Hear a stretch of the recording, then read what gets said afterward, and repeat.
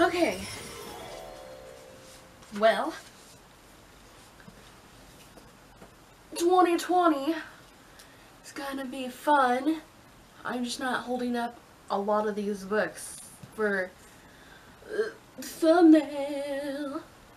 Or if it is or isn't, we tried.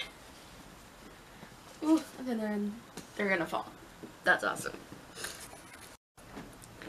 Hi guys, welcome back to my channel. I'm going to be doing the books I want to read in 2020, and of course there's 20 on here, but I added another one, but it's all the way over on the floor, so we'll get to that towards the end.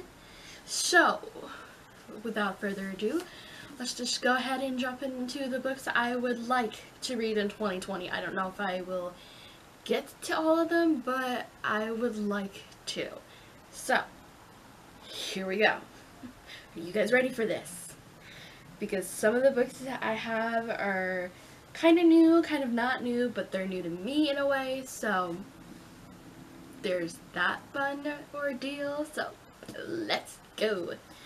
Alright, the first, well, not the first one, but one of the books I really want to read that I got last year was The Witch's Con by Louisa Morgan, and it's the author of The Secret History of Witches. Ooh, we like that, and that is this gorgeous cover with those fun, fancy page ends on the sides that I really like in a book.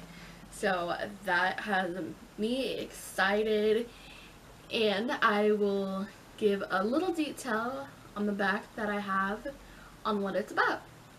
A poor Grant tale of a family sacrifice and magic in the aftermath of World War II. Two women must conceal their unusual gifts and the mysterious baby they discover by the sea from dangerous men who seek power of their own sinister ends. Now, if that does sound intriguing, I don't know what will, but I'm excited, and I think I might say this for Halloween time, for when I do my Hocus Pocus read-a-thon that I do. So I think I might say this for that time because A, spooky, and B, it's witches that fits the theme, so there's that.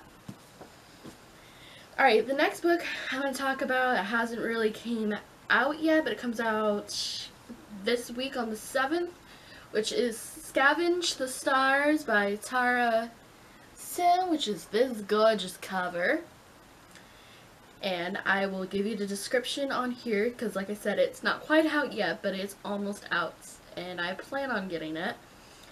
When Mia rescues a mysterious stranger from drowning, she fears her rash actions have earned her a longer sentence on a debtor ship where she's been held captive for years.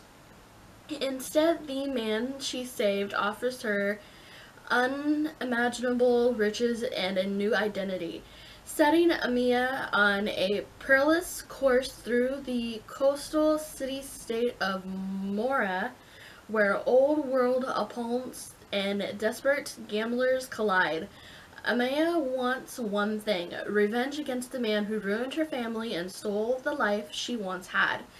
But the more entangled she becomes in this game of deception, and as her path intertwines with the son of the man she's plotting to bring down, the more she uncovers about the truth of her past, and the more she realizes she must trust no one.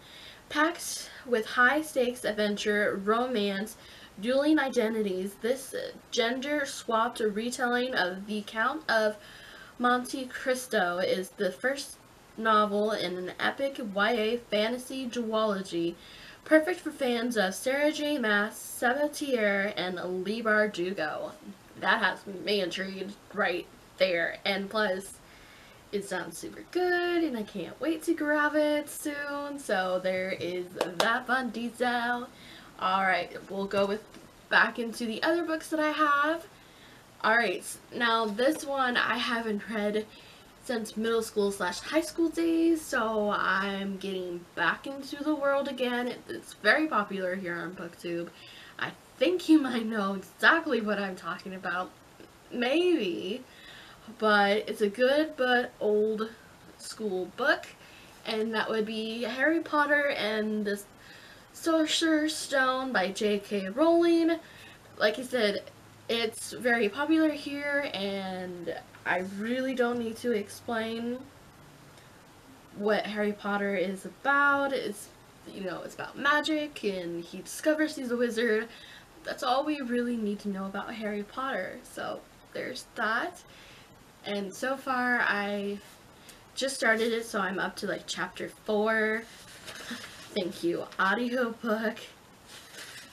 But yeah, you know, memory lane, just a little bit. Alright, moving along.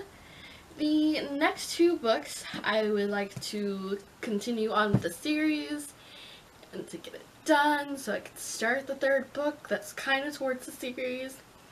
And this is Siege and Storm by Leigh Bardugo. It's the Grisha verse that follows Elena, however you want to say her name. I don't really know, but that's how I say it in my head.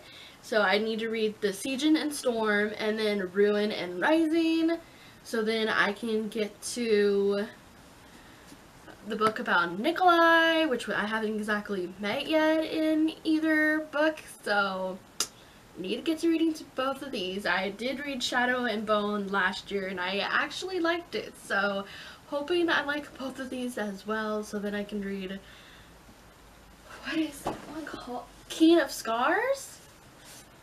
We're gonna go with it's called Queen of Scars. It actually might be, but I could look it up on my Goodreads, but we're not gonna do that. We're just gonna say it's Queen of Scars, and I'm pretty sure it is. Let me double check that, because now... Are you really not gonna give me anything? Come on. Show me what I want. It is Queen of Scars. Don't doubt yourself if you don't think that's what it is. That's definitely what it is. Moving on. Alright, the next book I want to try to get more into after I finish the first book in this series, which is The Demon World by Sally Green. I've read a little ways into the Smoke Thieves, and so far I like it. Once I can finish that book, I will continue on with the second one. Lies, fear, loyalty, freedom, love. What brings you to the demon world? I'll never tell.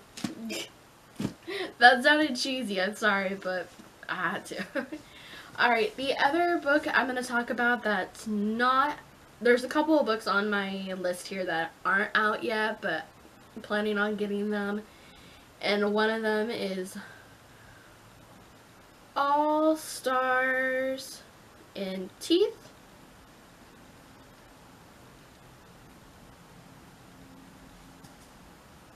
Come on.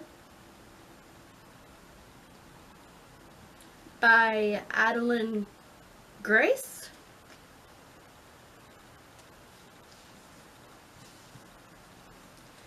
And that is that gorgeous cover, and that alone, I like it. And I will also give a description for it. Set in a kingdom where danger lurks beneath the sea, mermaids seek vengeance with a song, and the magic is a choice. Adalyn Grace's All the Stars in Teeth is a thrilling fantasy for fans of Stephanie Garber's Caraval and Sarah J. Maas' Throne of Glass series. Yes! She will reign as a princess of Island Kingdom Visidia. We're gonna go with that's what that is. Amora Monotara has spent her entire life training to be High Acromancer, the Master of Souls. The rest of the realm can choose their magic, but for Mora, it's never been a choice to rescue her place as heir to the throne. She must prove her mastery of the monarch's dangerous soul magic. When her demonstration goes awry, Aurora is forced to flee. She strikes a deal with Sebastian, a mysterious pirate. He'll help her prove she's fit to rule, if she'll help him reclaim his stolen magic. But sailing the kingdom holds more wonder and more peril than Amora anticipated. A destructive new magic is on the rise, and Amora is to conquer it. She'll need to face the legendary monsters, cross paths with vengeful mermaids, and deal with a stowaway she never expected, or risk the fate of Visa and lose her crown forever. I am the right choice, the only choice, and I will protect my kingdom. And that is All Stars and Teeth, which comes out next month on the 4th. And like I said, it sounds super good, and I'm also wanting to get that. And then the next one I want to get is Sarah J. Maas's new book, which is called Crescent City. If I can spell it right on Goodreads.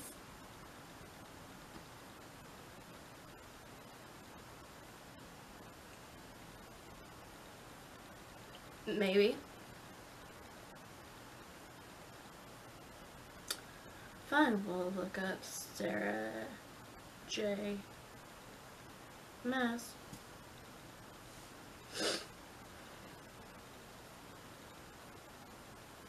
Come on.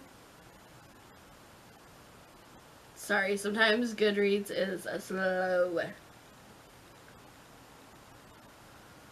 Come on. Okay, what if we do it this way?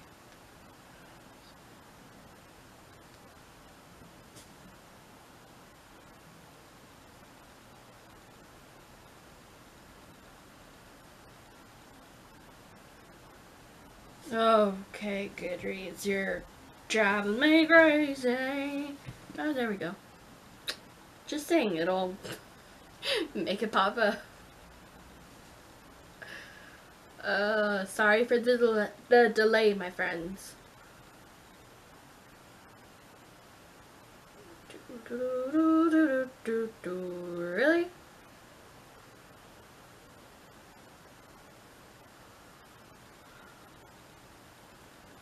I didn't want to see that yet. I just want to give a description of Crescent City.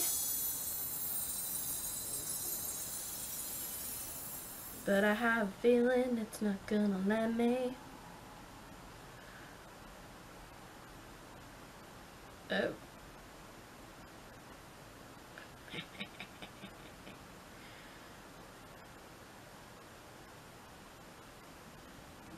Got it. Whew, after so long.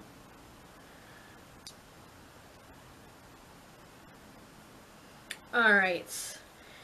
House of Earth and Blood is the name of the series, and just look at that gorgeous cover. Ah, need it.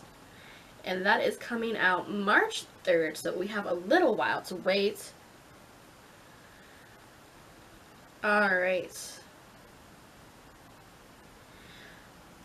Alright, in the brand new Crescent City series with a House of Earth and Blood, the story of half fae and half human, Bryce Quillen, as she seeks revenge in contemporary fantasy world of magic, danger, and searing romance.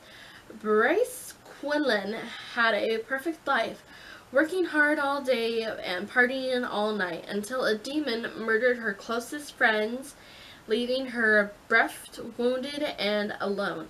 When the accused is behind bars, but the crimes start up again, Bryce finds herself at the heart of the investigation. She'll do whatever it takes to avenge their deaths. Hunt Othelor is a notorious fallen angel now enslaved to archangels. He once admitted to overthrow his brutal skills and incredible strength have been set to one purpose, to assassinate his boss's enemies.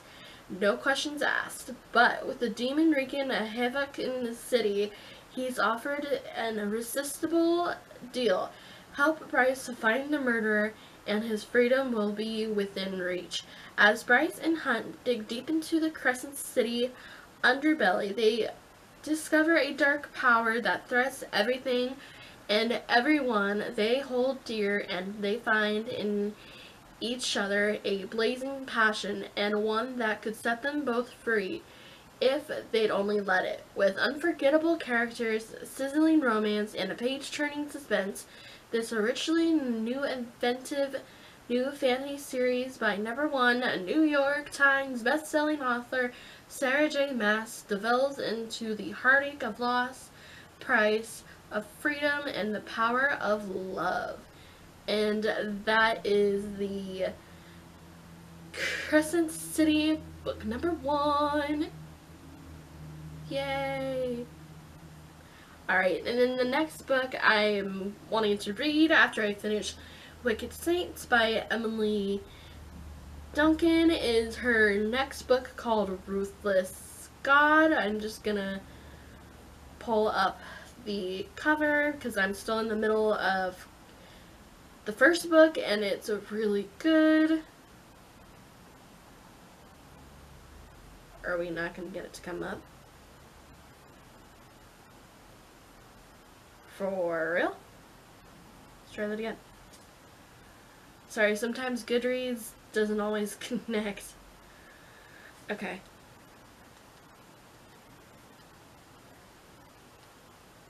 That's when you put in the first book and then you can find the second one. Usually. And if you haven't read Wicked Saints yet and you're wanting to read it, like I said, I'm still in the middle of it and I love it. I really need to finish it. Because Nadia, she's something else. I like her. And I want to know more about her story, of course. And darkness never works alone. True that. That is that cover. Okay.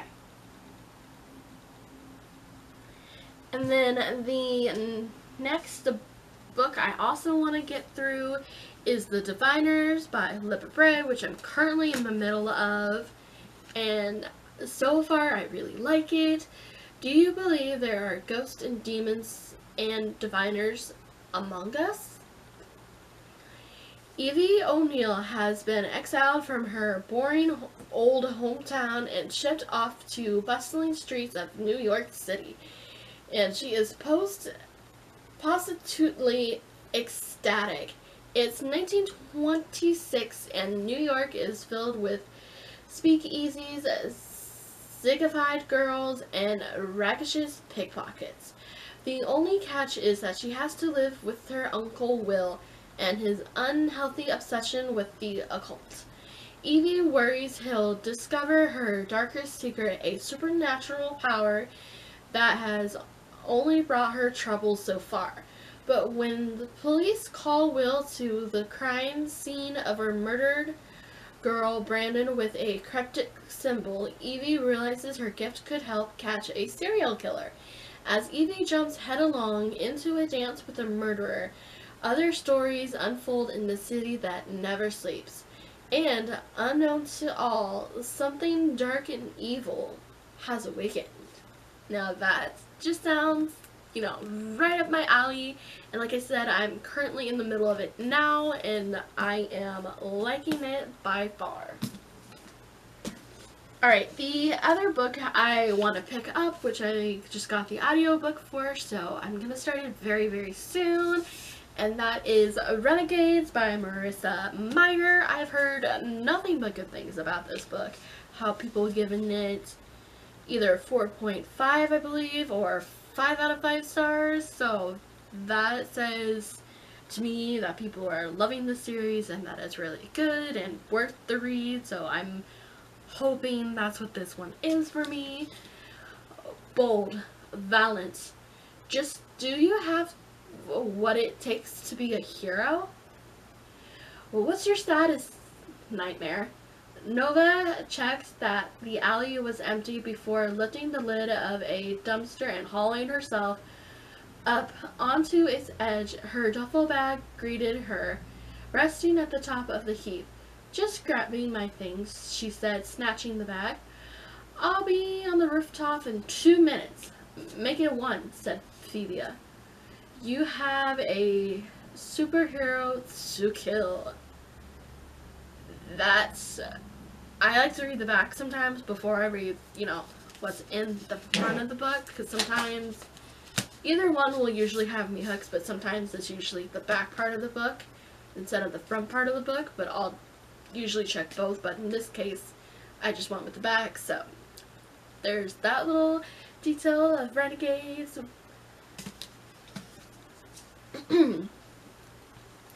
And then,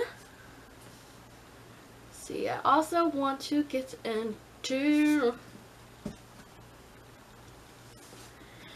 a Casey West book, which is called the Fill-In Boyfriend. I got it used at my library. It was in the sale thing to go, so I picked that up.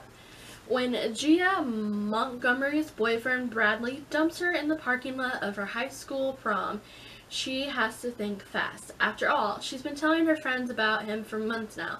This was supposed to be the night she proved he existed. So when she sees a cute guy waiting to pick up his sister, she enlists his help. The task is simple. Be her fill-in boyfriend, 2 hours, 0 commitment, a white lies. After that, she can win back the real Bradley. The problem is the days after prom is not the real Bradley she's thinking about, but the stand-in, the one whose name she doesn't even know. But tracking him down doesn't mean they're done faking a relationship. Gia owes him a favor, and his sister intends to see that he collects. His ex-girlfriend's graduation party, 3 hours, 0 commitment. A few white lies. Just when Gia begins to wonder if she could turn her fake boyfriend into a real one, Bradley comes waltzing back into her life, exposing her lie and threatening to destroy her friendships and her newfound relationship. Now that sounds exciting and a cute maybe summer or spring read, so we're here for that. Alright. Just kind of talk about that one.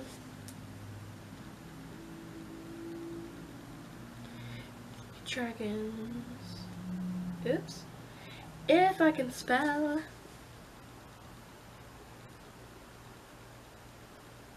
No, that's not what I wanted. That's what I wanted. I have it in my bookshelf, but I forgot to grab it. So at this part, I'm just going to be lazy and show the picture, which is called The Dragon's Price by Bethany Wiggins. Looks super good, and of course, dragons.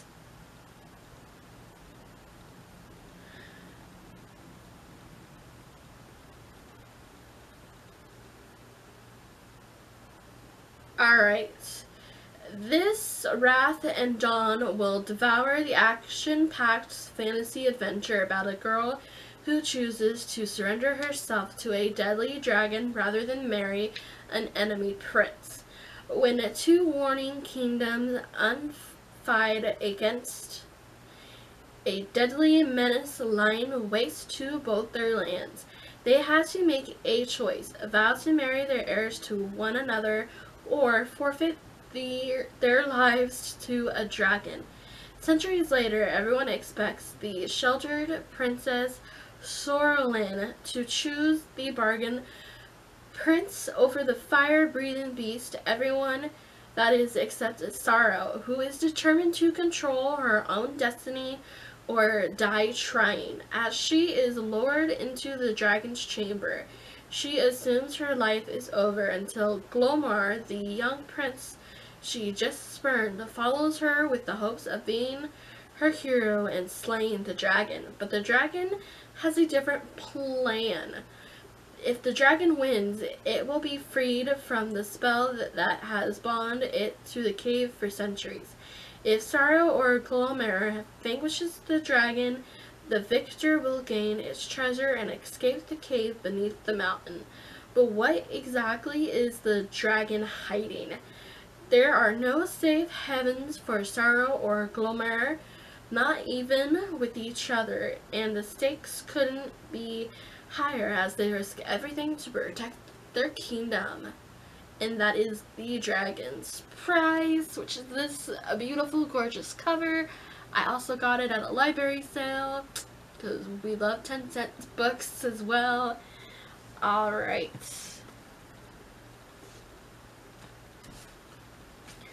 The other book I really want to get into is The Starless Sea by Erin Morgenstern. She's also the author of The Night Circus, which I really did not like, but I am hoping to get into this one, and it sounds super good.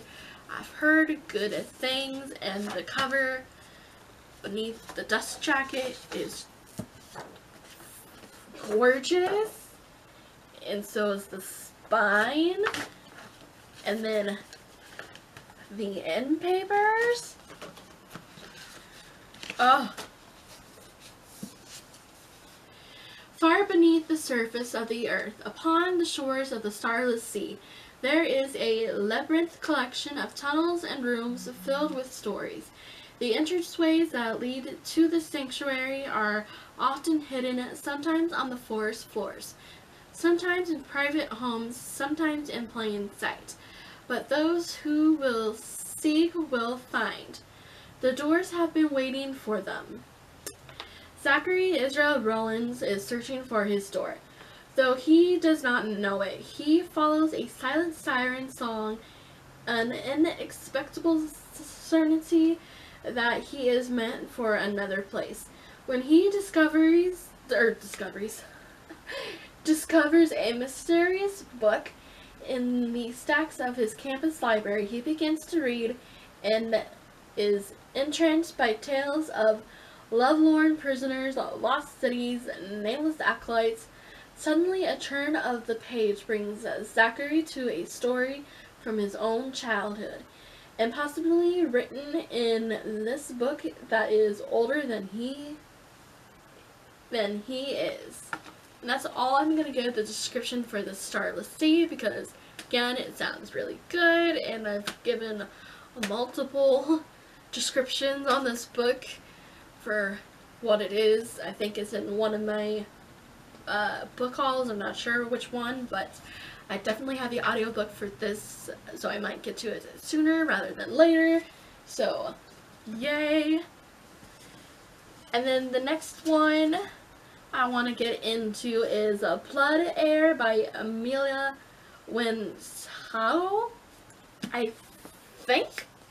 But I keep seeing this everywhere, and I think it's secretly telling me you need to read this, so we're going to listen to that little inner voice. A princess with a deadly gift. A calm man with no past and no future. An empire spiraling into chaos. It's time to choose a side. And like I said, I've been seeing this everywhere, and it sounds super good, so I think I may pick it up next month. That is my hope. Will it happen? Oh, we don't know. We shall see. The other book series I really need to finish / get more into, which is Lifelike by Jay Kristoff. Your life is not your own. A robot may not injure a human being or through inaction allow a human being to come to harm. Your body is not your own. A robot must obey the orders given to it by human beings, except where such orders would conflict with the first law. Your mind is not your own. A robot must protect own existence as long as such as protection does not conflict with the first and second laws. Your life is not your own. And that is this one, and I believe the third book is coming out this year, so I need to read the first and the second one before I can get to the last one. Or I don't know if it's the last one, but I'm assuming. And if you haven't read anything by Jay Kristoff, first off, please do. He's the author of Nevernight series and another series before Nevernight, which I haven't gotten to, so sorry, don't hurt me. Not that you would, but anyway. Alright, and then the next book I really need to finish that I started last year that I just decided I didn't want to continue on with it just yet, but this year I really need to. And again, I'm too lazy to get the actual book, but that is Sleeping Beauties by Stephen King and Owen Queen. It's basically something weird that happens with the woman in that town, and just odd things start to happen in a future so real and near it might be now. Something happens when women go to sleep. They become shrouded in a cocoon-like gauze. If they are awakened and the gauze wrapping their bodies is disturbed or violated, the women become feral and spectacularly violent. And while they go to sleep, they go to another place. The men of our world are abandoned, left to their increasingly primal devices. One woman, however, the mysterious Evie, is immune to the blessing or curse of the sleeping disease. Is Evie a medical anomaly to be studied, or is she a demon who must be slain? Now that's, again, sounds super good. And then the next book I want to try to finish reading more of is The Priory of the Orange Tree. We pretty much by now know what it's about. It's a big beast of a book, I will say that. And I'm hoping to get through it eventually this year and knock it out of the park. So that is the last one that is on my 2020 reading goals for this year. Like I said, I would like to get to all of them. I don't know if I exactly will. Here's to hoping anyway. So there's that. And if you guys are new here to my channel, go ahead and hit that subscribe right down there and the notification bell so you don't miss further videos from me for when I post. And yeah, that's pretty much about all I got at this point. So there's that fun little clip. And I will see you guys in my next video. So I hope you guys are having a good day or night. And of course, always get that unexpected reading in, because that's good. And I just lost a few things out of my book. That's awesome. Alright, I will see you guys in a new one. Goodbye!